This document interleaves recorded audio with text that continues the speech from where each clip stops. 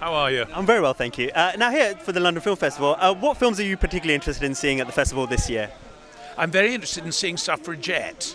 I'm really looking forward to that film because I have sort of dealt with the whole suffragette movement in a way in other stuff I've done, and I'm really keen to see how they've handled it in this, and also I'm a fan of Carey Mulligan, so that's probably the one I would select. But I think they've got a pretty good list, actually. I think it's a strong British list as well this year. Yeah, I think so, don't you? I do, yeah. What challenges do you think they would have faced with Suffragette? What are the particular challenges of making that story?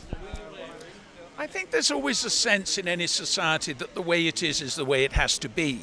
And revolutionaries with vision, I don't mean sort of shouting in the streets, but revolutionaries with vision can see it doesn't have to be that way. And they are prepared to fight a seeming brick wall until it changes, because they had an accurate vision of the future and not simply a fantastic one. And I think that's what those women understood, that having no vote was already out of date when they started the movement, and it was no longer acceptable. And you think even, the Liberal Prime Minister Asquith were terribly against it. I mean, it was a very, very tough fight.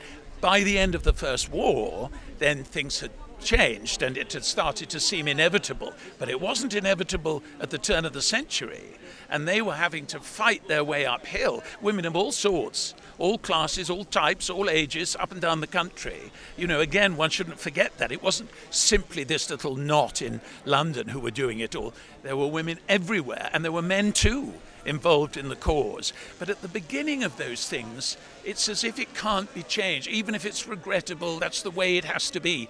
And they're the ones who see that it doesn't. Do you think there's anything particularly timely about the release of it as well, coming out now? Well, I think, women's rights, women in history, women's contribution. I mean, we're all kind of exploring all that all the time at the moment, putting women back into history, actually, in many cases where there has been a key woman in some sociological or historical development, and she gets sort of left out of the telling of it in the history books. And our generation is putting them back, and I think that's a good thing. Excellent. Thank you. Thank you very much. Ladies and gentlemen, you're watching Hey You Guys! Hey You Guys, huh? Hey You Guys. Is that from the Goonies? It is indeed, yes. Nice. Hey!